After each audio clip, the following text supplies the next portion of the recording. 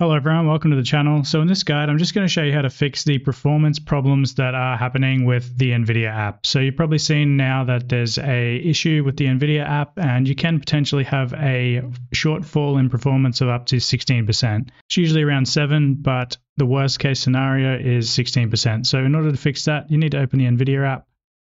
Once you have the Nvidia app open, go to settings.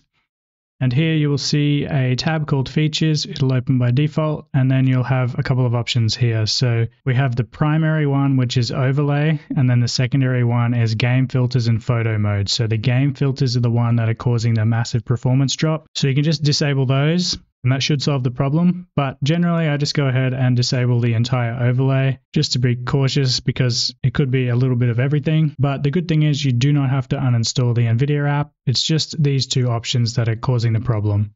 So once you've disabled that, you can close the app and essentially it should be working. But I would just restart your computer one time just to be safe.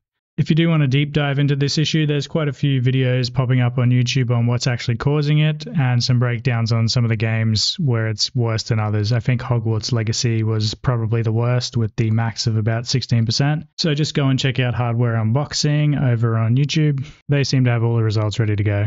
Anyway, that's it for this one. Thanks for watching. Don't forget to like and subscribe, and I'll see you in another video. Cheers, everyone.